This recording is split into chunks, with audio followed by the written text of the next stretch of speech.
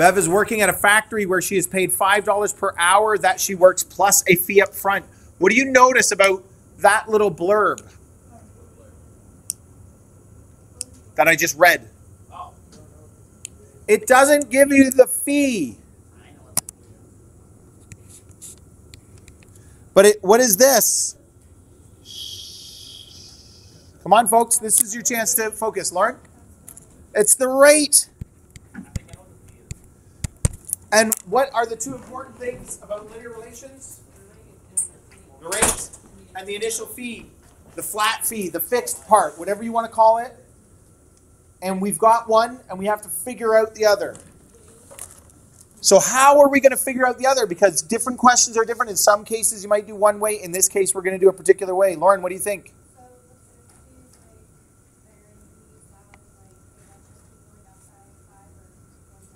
Yeah. So as I go up the table, I'm actually going down 5. That's what you mean, right? Very good. So this is 45. And then if I go down again, I go down to 40. Folks, put your pencils down and look. Every time you're working with a table, you have to look at what the left side of the table is going up by. And if it's not going up by ones, you got to think. If it's going up by ones, you just go 5, 10, 15, 20, whatever, right? But if it's going up, if it's twos or counting by something else, you have to do a little bit of math to figure out what the change is on the other side. And I can tell you this, on the learning goal, some people, and on the last quiz, because it had this on it, some people missed that it was, this one's going up by ones, but another one was going up by twos or fives, and they forgot to divide when they were finding the rate, right? This is a slightly different question, this one, but so think about it. You always have to look at what the number of hours is changing by. Okay, and then I'm going to fill in this table, and so this is 55, and this is 60. Okay, it says graph the relation. So for 2 hours is 50. And for 0 hours is 40. This is going up by tens. So I don't actually have space for 5. I could kind of, whoops, I could like eyeball it if I wanted to, right? And then, but I'm just going to put the ones that fit. So 4 and 60. Okay. And then I'm going to grab my ruler. And I'm going to draw a line. Because when we graph, we're not just plotting points. We also want to show that line. Okay? And your line can be even better mine, because mine is hard to do on the computer. Determine an equation. How do I determine an equation? And what do some of us always forget for the equation? I don't know. I'm too smart to forget. Good. Caleb, what do you think? C equals. So is it cost? Earnings. This question is actually earnings, so I'm going to use E.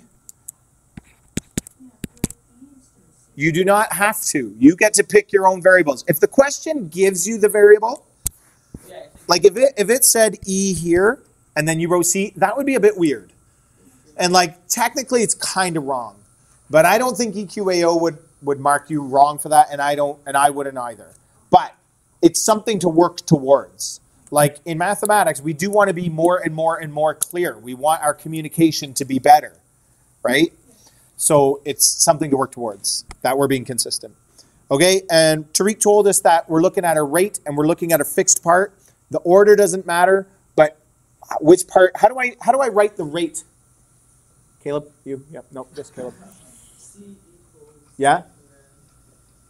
So what is the rate? I got it right there. 5. So how do I write it in the equation? 5n. So we always put the n with the rate. And then plus 3, what was that? Plus 40, thank you. I thought that's what you said. Awesome. Why is it 40? Good question. Because that's that. For 0 number of hours, you've got 40. Say it again. No, that's the rate. Oh, yes.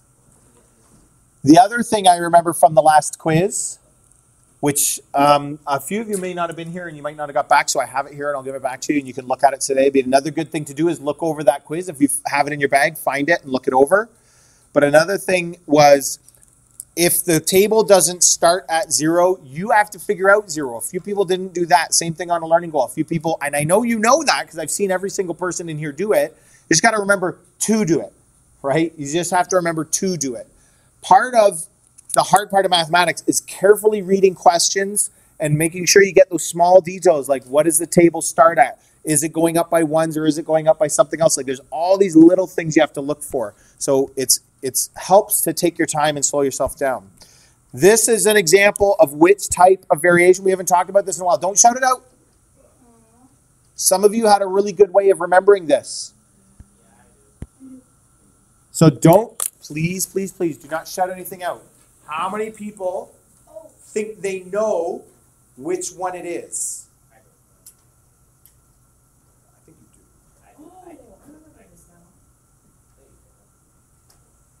do. And even if you don't know, I want you to make a guess in your head, and then you get to check if it's right or wrong. Because if it's a test tomorrow, and you say, I can't remember which one's direct and which one's partial, can you tell me, Mr. Miller? I'm like, no, I can't tell you. I'm not the one taking the test. You're taking the test.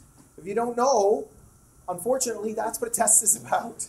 So you guess, and you move on, and you don't sweat it, right? But now you get to check if your guess is right. Again, time machine, let's find out. Cole, what do you think? Partial. Well, how do you know it's partial? Because it has like a plus inside it, and I directly just apply it. Very good, Emma. Basically, if it has an initial rate, it's partial. If it doesn't have an initial rate, it's direct. Very good. Initial value, very good. Haley, what were you going to say?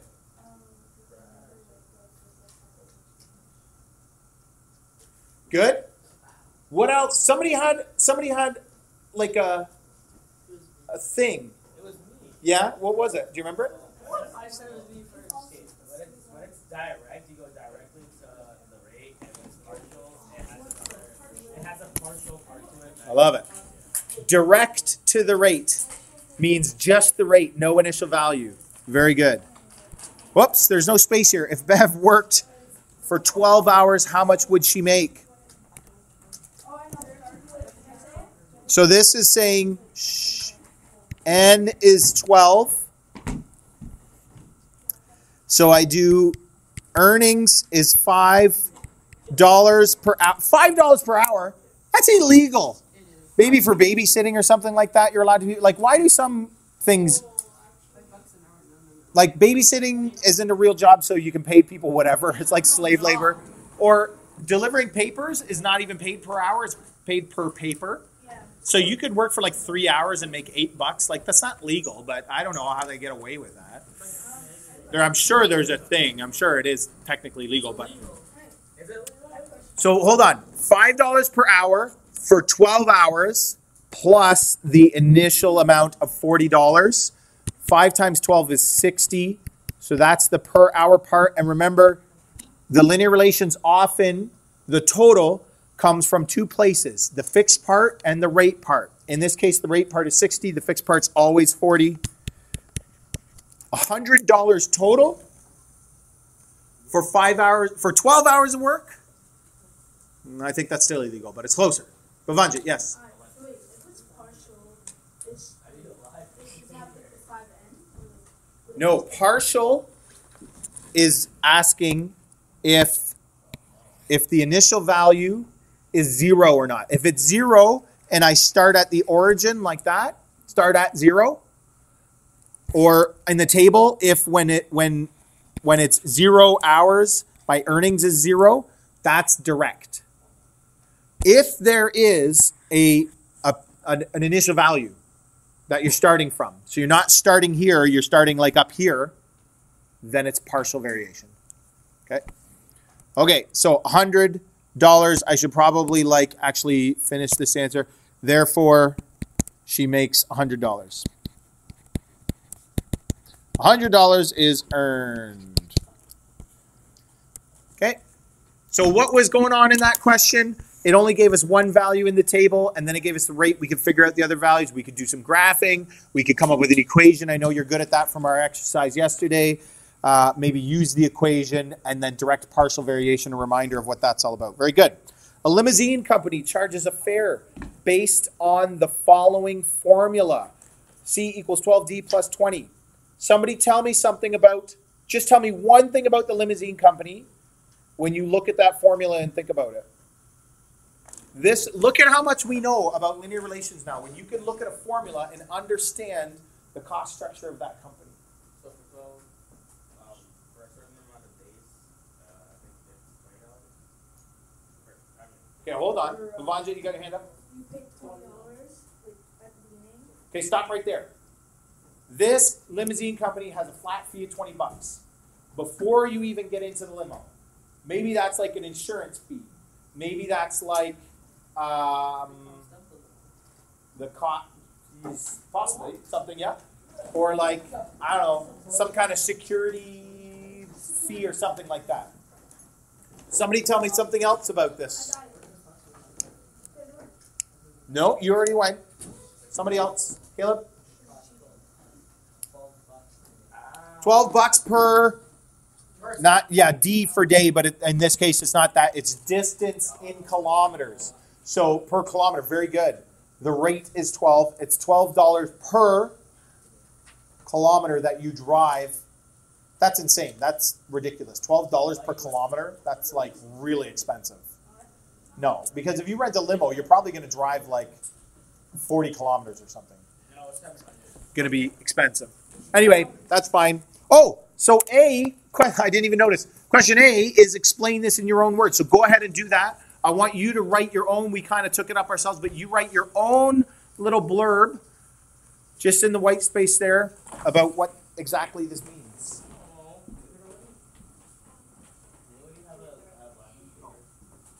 Oh, no, that's good. Cost. $20 up front. But this isn't fixed. This is like $12 per kilometer. That's very good.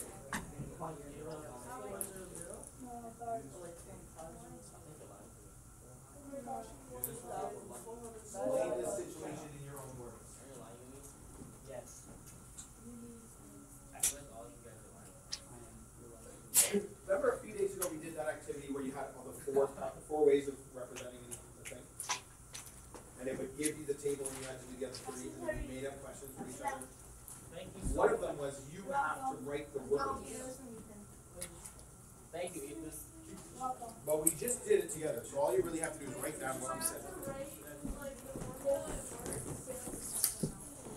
Come on, folks, this is your chance to try and see how good you are at it.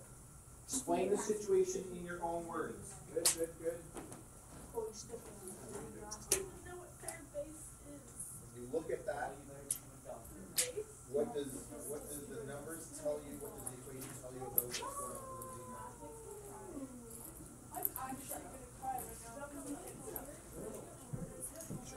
Haley, this is a really good example because what if there's a question like this on the test tomorrow? So, like, some people are sitting there and they don't want to answer this question because I know we don't always like to write out sentences. But if there's a question on the test tomorrow like this, you have to answer it for marks. And if you don't know how to do it, it's too late for me to teach you then. But now I can help you. So try now and see how you do so you're ready for when this question comes up on the test tomorrow. There will be a question like this on the test tomorrow. I'm telling you right now. I'm going to put one on there. So now's your chance to get ready for it. It's simple. It's short. Because I know you can do it as well. We'll see. Probably not. Maybe we'll take something up, but we'll see. I feel like the one is the reason why we have so many tests. Vanja has nothing. The one has everything to do with it. That's not true. There's actually lots of people in here who do.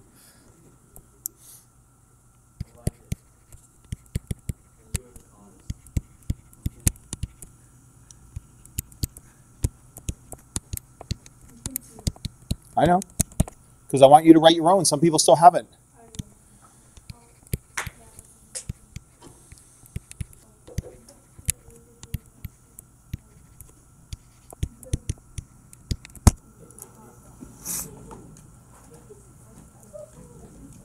Okay, so here's what I wrote. The limo costs $20 up front and $12 per kilometer driven. That's the kind of answer you would put if you had to say it in your own words. If I gave you the equation, you had to turn it into words, or I gave you a graph and you had to turn it into words, or I gave you a table and you had to turn it into words, any of those could come up. Yeah, that would be, that might be worth 2 marks. Because you might get part of that right and part of it wrong. So we have to write. You would write something like that. Words, right? Yeah. An explanation in real words of what's happening in real life. Sketch the relation in the space below. How do I show this relationship just as a sketch? You don't need a scale. You don't have to go 1, 2, 3, 4, 5. You don't have to do any of that. What's important about this? Go ahead. So when you do it, you have to write 20 and 0 at the corner and 20. Okay. Draw a straight line up. So I'm starting, I think what you're saying is I start up here at 20, and then I show that it's increasing. Very good. And this is the cost, and this is the distance. It's nice to kind of label the things as well, but the most important part is that you're showing its partial variation. It doesn't start at the origin. If it was a situation where it was decreasing, then you would show that, right? It could be that it went like this, but this one doesn't. Yes, Tariq. Yes, quickly. I wrote down the numbers. What would the cost be to travel 19 kilometers? Go ahead and try this one. Go ahead, Ethan, try this one. You're using the equation.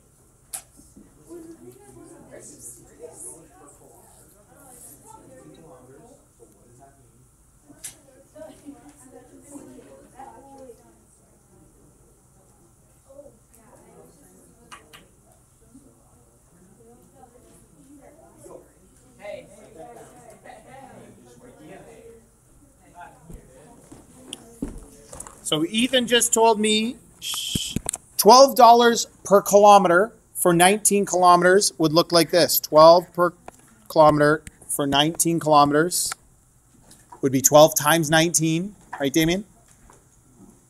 Plus the extra $20 at the end. And my total comes from 2 places, 2 parts. 12 times 19 plus the extra 20. It's actually 75. 248. I thought it was 76. But I feel like I carry the one. Subtract 2. It's like, oh my. Gotcha. The cost for 19 kilometers. That's pretty expensive, eh? How far is 19 kilometers? It's 45 miles. I don't know how far that is. Miles are longer, so it'd be fewer miles. It'd be like about 10 miles, I think. I don't know. How far though? Like from here to where? My house. Not Toronto. No. My house. Yeah, from here to the edge of Kitchener Really? would cost you almost $250 in this limousine company. I think they're going to go out of business. It's a pretty big ripoff. If you're rich, I guess. Say that again. 1,000. And how many centimeters are in 100. I actually figured this out. It's on the test. That's not on the test. Cool, that's the third time you dropped it. That's the third time. Don't drop the phone. Change your pencils on the ground, too. What? Bro, everything keeps falling from you, man. My pencil's Just like you throwing my stuff. 3 times. For each situation below, determine the rate and initial value and the equation and answer any other questions given. What do you mean? On the back. No touching. I don't touch anything. I don't touch my food. I wash everything in bleach. Except black. Haley, that's why we're doing this, so that you can figure this out now. But you got to do it.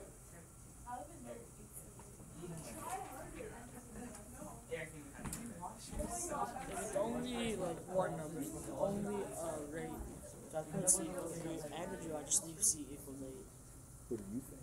C equals 8. The rate always has the end. So Caleb just told. What do you think about this? Listen, folks, we gotta get this done. So let's focus. A farm pays students $8 per basket of fruit picked. So what is the 8? The rate. And some people might think, like, is it the rate? It only gives you one number. So what does that mean? So the initial value is 0. 0.76. So the equation is, you could use C, you could use E, whatever you want. The cost for the farm is $8 times the number of baskets that the student picks, strawberries or something like that. I would just put one strawberry in each basket and then you'd make a lot of money. Right, Noah? Is this direct or partial? How do you know? Because it has no initial rate. Are you sure about that? Initial rate. I keep saying that. Why do I say that? That's okay. Listen, if you don't like doing it from the equation, you could ask yourself, well, if I graphed this, what would it look like? It would start here and go up because there's no initial value. So that means it's direct, right? You could visualize it. That's why we do this stuff. So that you have multiple ways that you can think about it, and you got to pick the one that you like best. Use your equation to find the earnings if a student picks 15 baskets of fruit. So go ahead and do that one. You can do it on your own. Come on, some of you aren't writing. Let's go. This is your chance. Practice. A gold digger. What? Ethan, come on.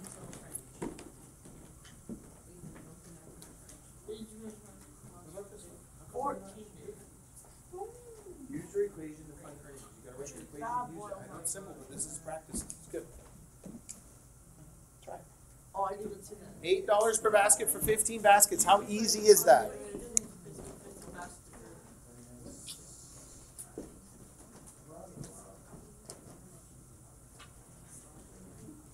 We got that gold digger in here?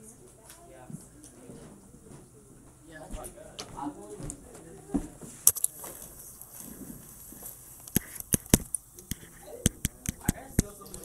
So I did 8 times 15. What is 8 times 15? That is 121. 76. Plus 35. The student would make $120. That's better. That's better than the other job. $5 an hour? That was terrible. The first question. A hardware store charges $100 up front plus $20 per day to rent a post hole digger. Go ahead and try this one. What's the rate? What's the initial amount? What's the equation?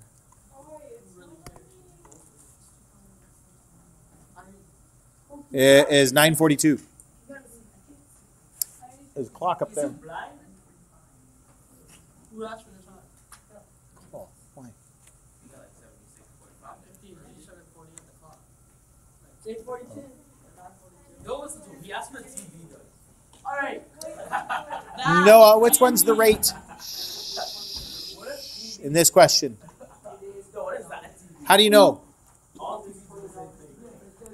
Guys, Can you stop talking for 5 minutes so we can get this done? Caleb? Tweak.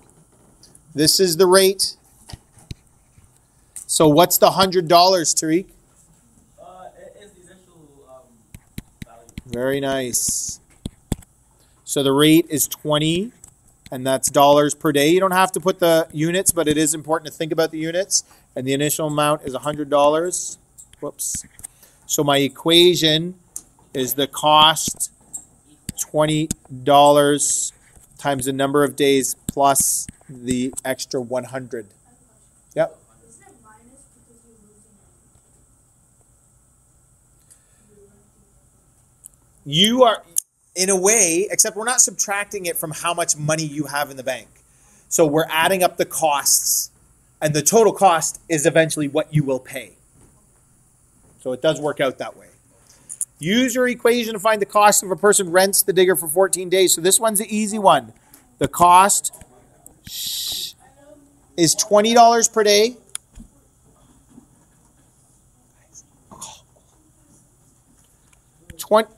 $20 per day for 14 days plus the extra 100.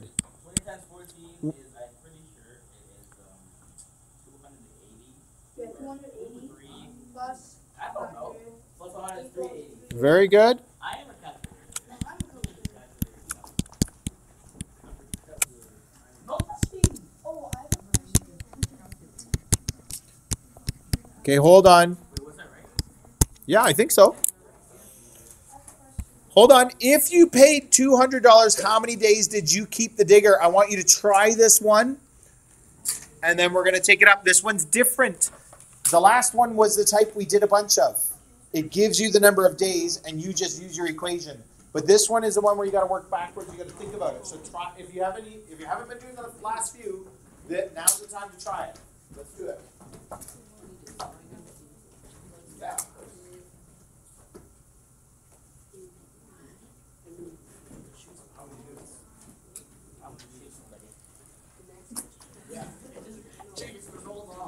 Yank. It rolled off. Are you serious? This is a really good one to try. Next one. Oh, you have your fucking.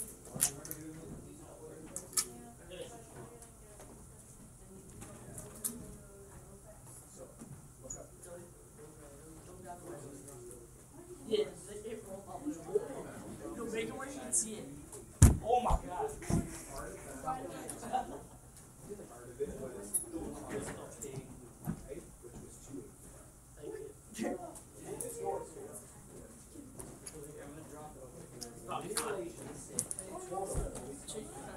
Bro, I'm about to throw this pencil.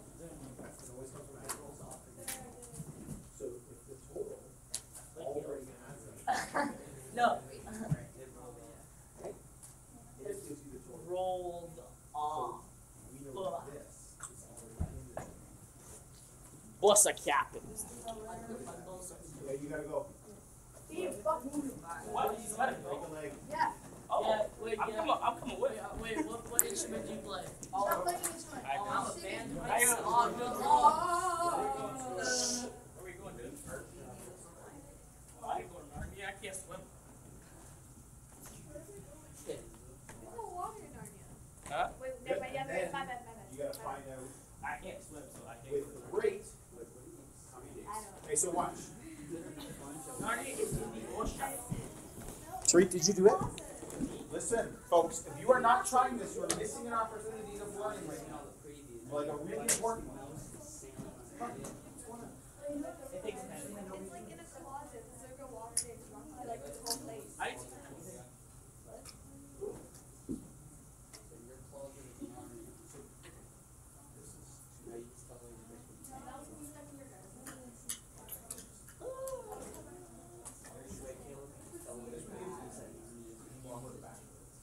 Yeah. So it's like the little ones, they fall from time to time. This one's just done. This part. no sort of things. Why did Cole leave? He's going on a trip. And his favorite Russian. This is how we did these the other day. We took 200 and we broke it up into the fixed amount and the rate amount. What is the fixed amount? Fixed amount? It is 100. The fixed amount is 100. Shh. Okay, I'm telling you right now, this will be on the test tomorrow. This exact question. A question just like this. This is your last chance to learn how to do this. And probably half of us just gave up that chance because we didn't try. This is where your choices count, folks. Oh, is there decimal limit? No, just stop talking. I just want you to think. Oh, we did this yesterday. We definitely did questions like this, but they are hard. They are harder. You've got to know when it's time to like close your mouth, stop moving around, and get some work done. This was one of those times. But now we're moving on because we only have 25 minutes left of class, and I want you to get to some independent work. I'm trying to help you here. When I say this is a really important one to try, that's when you like focus and try. So I'm going to show you how to do it. But watching me do it is not the same as doing it yourself. You don't learn by watching other people do things. You don't learn it well. So I take my total of 200 and I pull out the fixed part because in that 200 there's 100. There's this 100 right here. So I pull that out, and what do I have left? I've got 100 left. So this is the initial part. And this is the rate part. But if the rate part is $20 per day, and it adds up to $100, how many days is that? So I take 100 and I divide it by 20, and I get 5.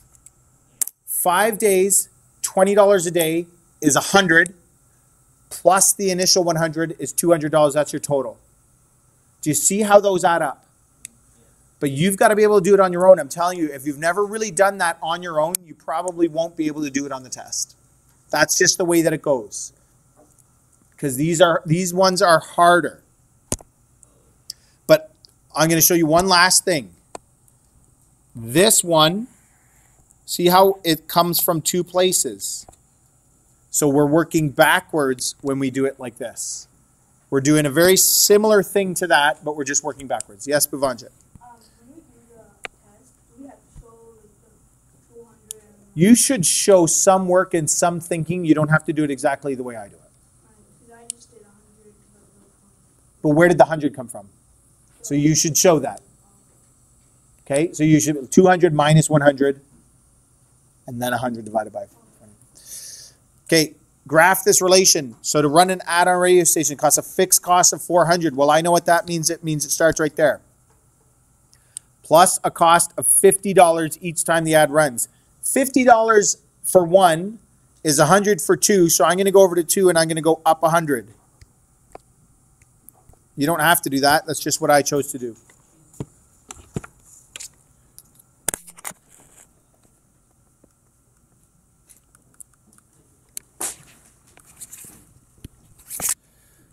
Draw the line. Write the equation between total costs and number of times this ad runs. Well, that's pretty easy. So the cost is $400 plus $50 per time that it runs.